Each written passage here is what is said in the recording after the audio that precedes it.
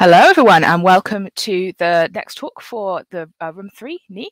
I am delighted to introduce Tarik Berrada, who is going to be talking to us about how to use maths to produce the optimal wedding seating. As somebody whose wedding is in a month from today and did maths, I'm really excited to hear this talk. Tarik, where are you calling in from today? Morning. My name is Tarik, yes. Thank you for the introduction. I'm calling from Vienna, Austria. And I'm very happy to have the opportunity of giving this talk at the EuroPython 2021. Well, we're delighted to have you. Without any further ado, I'll let you take it away. Thank you very much. So, hello, I'm Tarik, and I'm a data scientist at Trayport, specialized on forecast and optimization models for energy markets. But today, I'm going to take you to a wedding. And hopefully, well, as you know, we're like in the eye of the storm, right between two probable lockdowns. But right now, parties are allowed. And for this reason, we can marry. And more specifically, we look at a seating arrangement problem. And you probably know, if you've already been at a wedding, that to preserve the peace of the wedding, you want to seat the different guests in a way that minimizes conflicts. And we'll see how to achieve this in Python using the wonderful Pyomo optimization and modeling package. It's an open source package. And there is a notebook to this talk, which is available on GitLab. There is a link here on the schedule and probably on the chat. You don't have to download it now, but we'll have a look later and you can look it up by yourself. So, you know this kind of situation, right? People invited to a wedding. You've got these brothers-in-law, sister-in-law that can't really go well along with each other. You've got this weird uncle that keeps telling embarrassing jokes and that you have to somehow neutralize. Here, we're invited at a wedding with 16 guests. So you might argue 16 guests is not a lot, but on the other hand, you probably won't be allowed to invite much more in these times. And you want to allocate them onto 4 tables with 4 seats each. Each guest is characterized by a corona index. It's a number between -5 and +5, which measures the opinion of a guest with respect to the corona pandemics. Ranging from, well, -5 would be like the absolute conspirationist, who is deeply convinced that corona is just an invention by big pharma and Bill Gates. And on the opposite of the spectrum, you've got the total science freaks, positivists who can't wait to get their 3rd shot of this Pfizer BioNTech. And you'd like to, let's say, have rather homogeneous tables where people with relatively, well, compatible opinions sit together. The other property that you have, that each guest is characterized by his or her gender. For simplicity, we'll keep it binary and say that females are 1 and males are 0. The question is, how can we arrange the guests so that people with relatively close opinion with regard to corona sit at the same table? So for that, we'll compute a corona distance for each, for each pair of guests, G1 and G2. We just take the difference of the absolute value of the difference of the scores. And we can display it on this heat map. So it's a kind of representation which you've probably already seen from actual maps when you have the distance between 2 cities. The darker the cell, the higher the distance. And what you want to avoid is a situation where Sandrine Flippé and Lucius Motti, for example, would keeping arguing on corona the whole evening. So we define the distance for a given table as the sum over all pairs of guests of the corona distance. And the factor 1/2 here is simply to avoid counting the same pair of guests twice. So how could we solve this? Well, there is obviously a simple solution, which is to sort the guests by their corona index and fill the tables accordingly. If you do this, well, you'll see that indeed it works. But does it still work if we add new constraints? And which are these new constraints? Well, first, we'd like to achieve some kind of gender mix, gender balance. So we want to have at least 1 female and 1 male guest per table. And most importantly, we've invited the Krasinski. They used to be a couple long time ago, but they divorced and they hate each other, quite frankly. It's not an option to not invite any one of them, because otherwise the other one would be terribly offended. But believe me, you don't want them to sit at the same table, because otherwise the wedding is going to be a nightmare. So we see already that by simple sorting, it doesn't work anymore. So what could we do about it?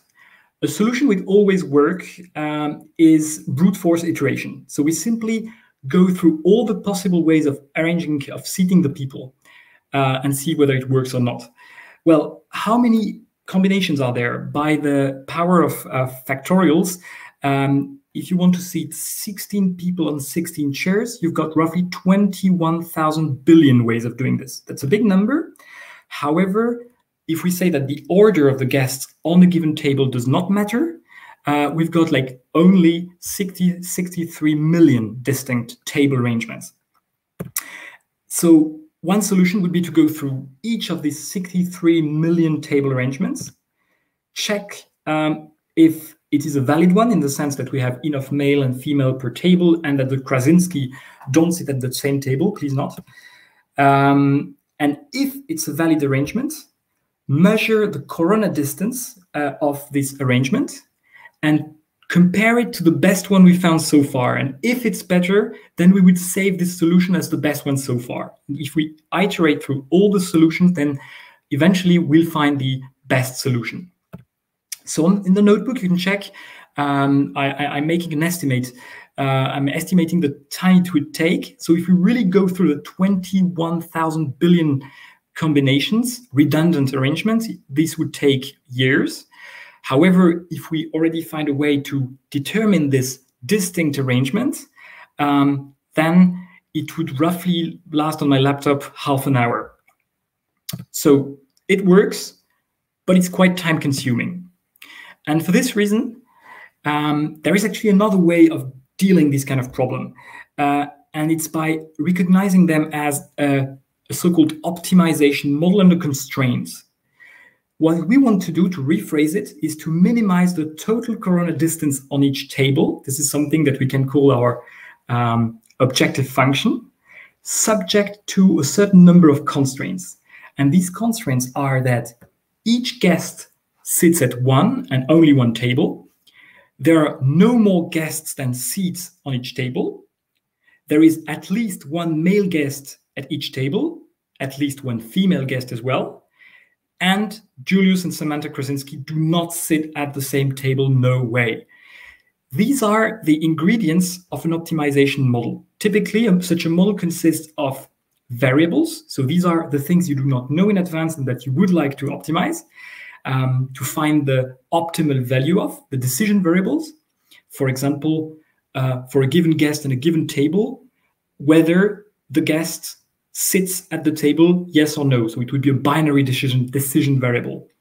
You've got parameters, which are given numbers that specify your problem. For example, the number of seats per table.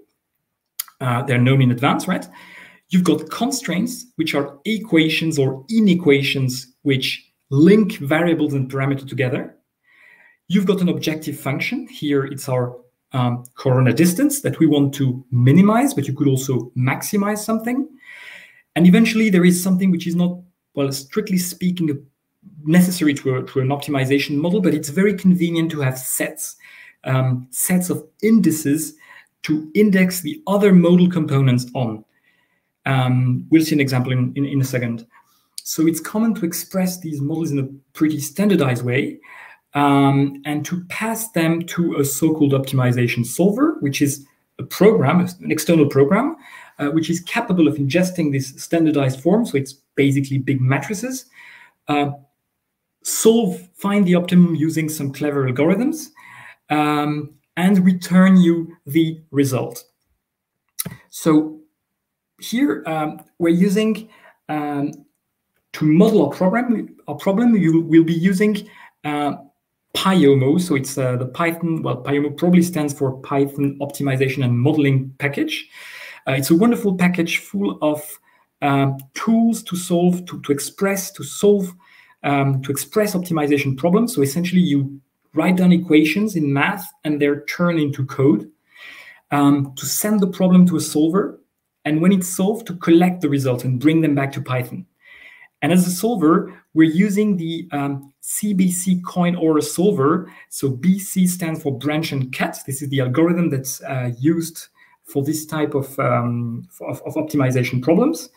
And both Pyomo and CBC, the CBC solver, are currently hosted or taken care of by the COIN OR Computational Infrastructure for Operations Research Foundation. So it's all open source. And operation research is the branch of mathematics that deals with this kind of problems. So let me walk you through how such a Pyomo model looks like. So here I'll show you an exemplary, very simple model. It's not complete. The syntax is, I've simplified the syntax. So what you see on the screen wouldn't compile, wouldn't run. However, if you look in the notebook, you'll see a running example. So you first define an empty model, a Pyomo model, and then you can add ingredients by ingredients. You can add the sets. For example, it's very convenient to have tables, a set of tables, simply the name of the table, so you have a handle to them. Then you can add parameters, which may or may not be indexed on a set. For example, the table capacity, the number of chairs per table, is a parameter which is indexed on the set of tables. Avocado table has 4 seats, etc. You can add the variables, the one that you are going to look for. And for example, one variable we'd be very interested in is this binary, this set of binary variables called guest seats at. It's indexed on the Cartesian product of guests and tables. And it tells you, it's binary, 1 or 0, and it tells you whether a given guest sits at a given table, yes or no, right? And this is what you are going to need. Well, this defines a seating arrangement, a combination of these binary variables. You can add constraints, which again may or may not be indexed on the sets you've defined previously. An obvious constraint is we want 1 table per guest, so each guest is assigned to 1 and only table. And you see that such a constraint object, well, first it's indexed on a set, and then it contains a rule. This rule is an equation, a mathematical equation written in Python. This one tells us that if you sum the binary variables guest seats at for a given guest, but if you sum it over all the table, then this must be equal to 1. It's like a one-hot encoding. For a given guest, this variable will be 0 for all tables excepted 1. And this way we ensure that the guest is only assigned to 1 table. We add eventually the last bit of the model. The model is the objective function. The objective function is again a function, an equation. Well, it's actually a relationship, an equation, which can be outsourced, sort of defined in a function that would return such kind of equation. So you can use all the usual Python object, which measures the total corona distance. So the sum of the distances of the corona distances on each table. And you have to supply the direction of the optimization. So here we want to minimize the disagreement between guests and ensure a peaceful wedding. Your model is ready to be solved. You pass it to a solver. It's a handle to an actual solver program. And when it's solved by the solver, you can retrieve the values, the optimal value, meaning the values of the variables that minimize the objective function. And you can check, for example, that Julius Krasinski is sitting on the coconut table, but that Samantha Krasinski isn't, which is a great source of relief. So now I'm going to switch and go to the notebook. So again, as said, this notebook is, let me zoom a bit. Hope you can see. Hope you can see well. So as said, this notebook is on the should be on the or even the chat, and you can also execute it if you want. So I'm going to quickly go through the beginning. So it's all things we've already discussed, but in the notebook it's explained in maybe more detail. And come to the part where we write down the model using Pyomo. So I won't go into the details of all the constraints, obviously, but here at least you see like the real syntax of Pyomo. So we declare a model, we declare our sets, a set of guests and a set of tables. We declare our parameters, some being scalar. For example, the minimal number of females per table, it's a scalar number. But we can also define parameters which are indexed on a set of tables, for example.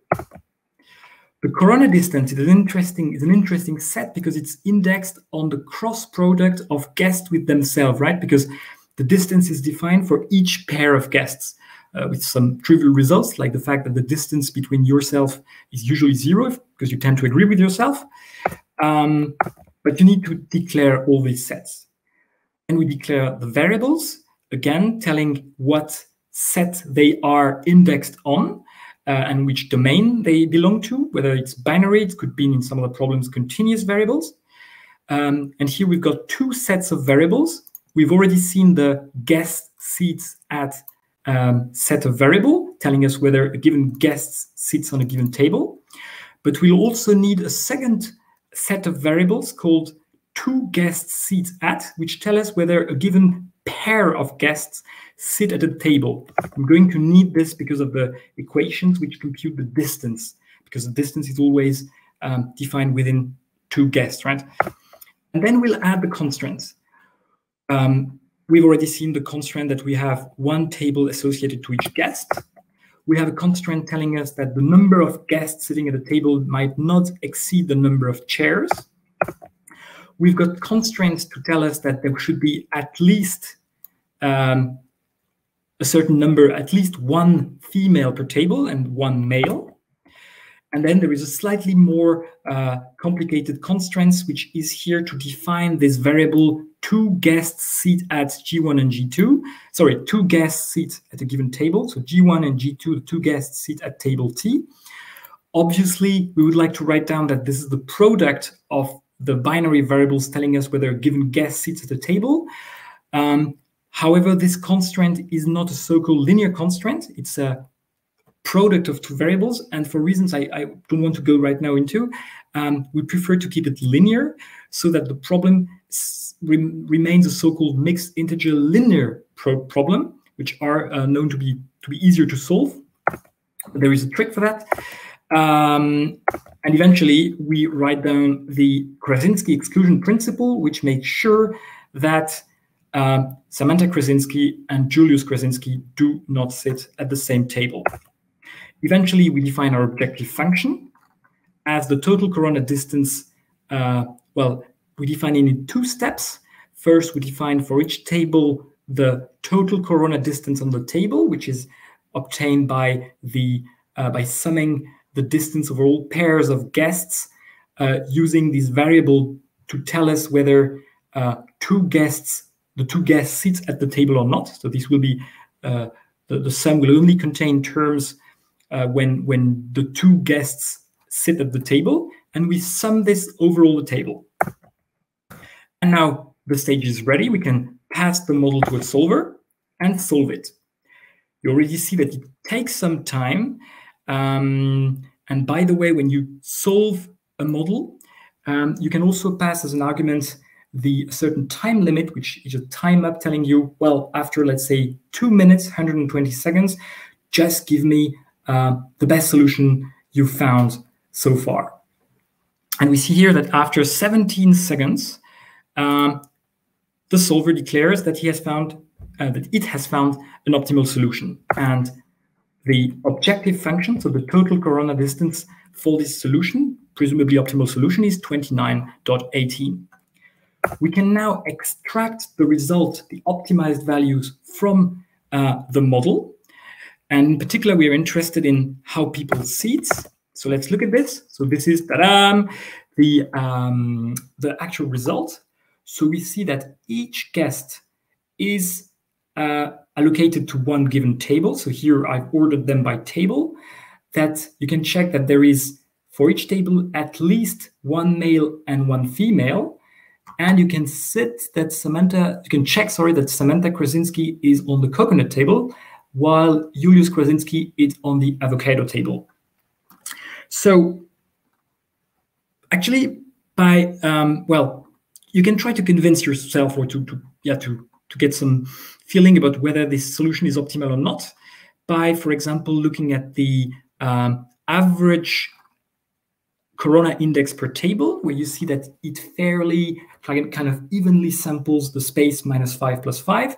And if you look at the standard deviation to the dispersion of the corona index here on each table, you see that it's rather narrow, so that the model tries to achieve a relatively narrow distribution of corona index per table, of course having to do a trade-off between between minimizing the corona distance, but still, for example, having the Krazinskis not sitting at the same table, although they have actually very similar opinions on this matter. But actually, how can you be sure that the solution is optimal? Well, it's pretty easy when you have a solution to check that it is valid. If I give you a seating arrangement, you can check easily that there is one male, one female per table, and that the Krasinski do not sit at the same table. But how can you check that it's optimal? Either you can prove it mathematically, but you can prove that the algorithm which is implemented by the solver, so this so-called branch and cut, returns an optimal solution. And apart from that, well, it would be the brute force way. What you can do, it's not a proof, of course, but what you can do is to collect some, let's say, anecdotal evidence. Well, you can try to generate at random seating arrangements, retain those who are valid, and compute the objective function, the corona distance, and check that indeed all these solutions you find have a larger corona distance than the optimum. So first, let us check that the optimal arrangement is a valid solution. We do kind of an independent check outside of the model, and it is. It has a distance of 29.2. And let's look at 10 random seating arrangements which are valid, and print the total corona distance. And fortunately, all of them are worse, and very often much worse than the optimal arrangement. Of course, it's not a proof, but it suggests that it's quite hard to beat the optimum. And actually, it's not possible to beat the optimum by definition. So coming back to the slides, I am glad to tell you that we've reached the happy end of this talk. So we have found an optimal seating arrangement after roughly 10, I think this time it was 17 seconds on a laptop, whereas by brute force iterating through all the solutions, we would have taken roughly half an hour, 20 minutes. So it's faster. In practice, very often in real life, what happens is that you have a limited budget and time. Your boss pops up into your office and says, I want the best solution within 2 hours, 10 minutes. So what you can do is to interrupt the solving after a certain time up and keep the best solution so far, which very often happens to be, good enough. But the cool thing about these optimization methods is that they usually give you a better solution because you could also brute force iterate, and then solve after a given time. This would also give you best solution so far, but usually these algorithms would come closer to the actual optimum or the actual optima, because there may be different. There may be a lot of degenerate solutions, so solutions which are equally optimal. The cool thing about Pyomo is Pyomo is a modeling language, right? It translates math into code. There are other modeling languages around, but this one is written in Python, and it leverages on the power of Python as a programming language. You can get data from Python into Pyomo, send to the solver, get the result back, process it in Pyomo. So it's really integrated. It's not the only one. As an alternative, I would cite Pulp, which is a very good alternative for, let's say, simple optimization problems, in particular, so-called mixed integer linear problems, such as the one we solved today. So actually, for what we've seen today, Pulp would have been more than enough.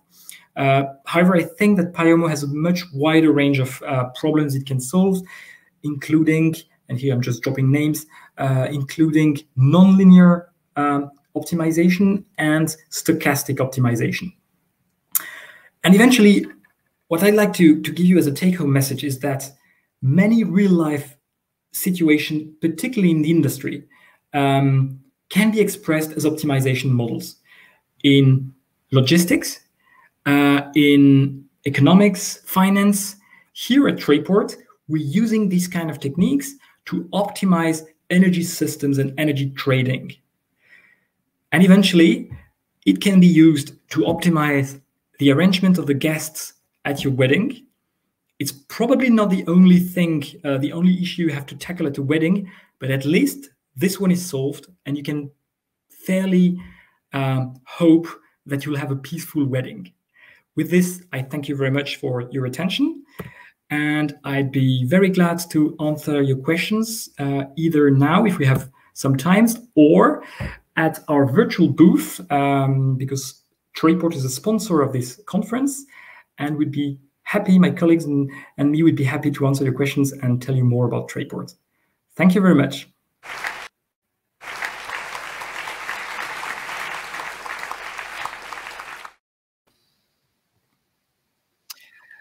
Fantastic. I really enjoyed that.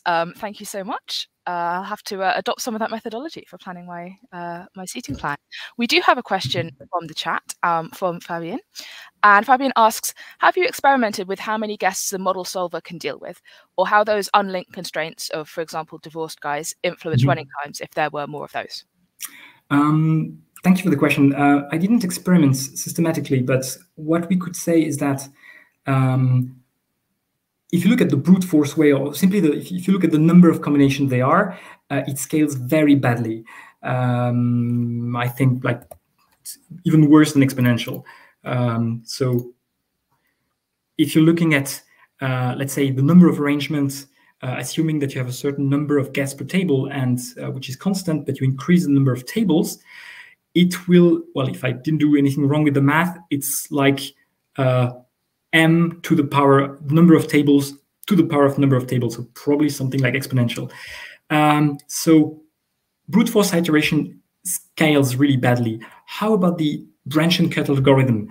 And well, I couldn't really give you a definitive answer. As far as I understand, there can always be pathological cases where it scales also really badly, but in practice, it's much faster in a lot of real cases. But still, for these kind of problems, even with branch and cut, even increasing, well, if you double the number of tables, for example, you've got 10 to the 16 times more arrangements. So even in this case, branch and cut wouldn't help you that much, to be honest.